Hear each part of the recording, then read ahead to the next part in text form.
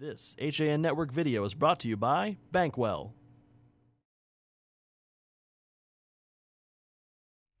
From Trumbull High School, the HAN Network's 2016 FCIAC Fall Tour rolls on.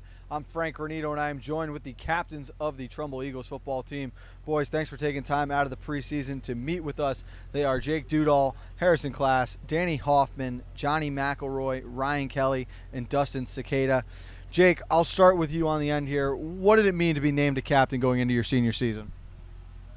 Well, it's a great honor to be part of this great program, and just got to take what we did last year with Corey being a great captain, leading the line, so I hope to do the same.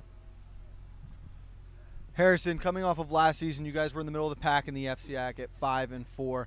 How do you build off that experience and to continue to grow as a team? Well, I feel a difference from last year is we're kind of an older team this year.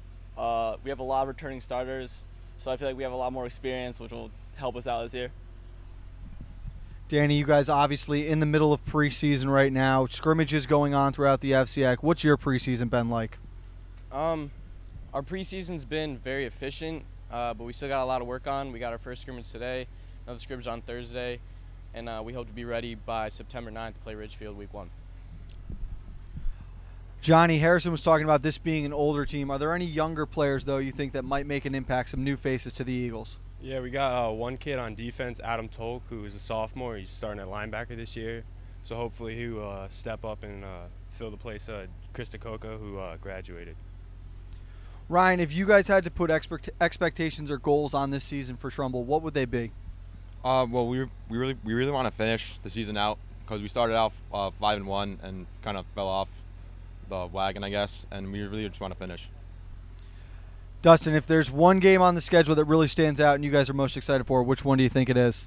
I know it's pretty cliche, but I don't want to look past the first game against Ridgefield, September 9th. I mean, I think we're both very even teams. We both return a lot of players, and it'll be a real fun game.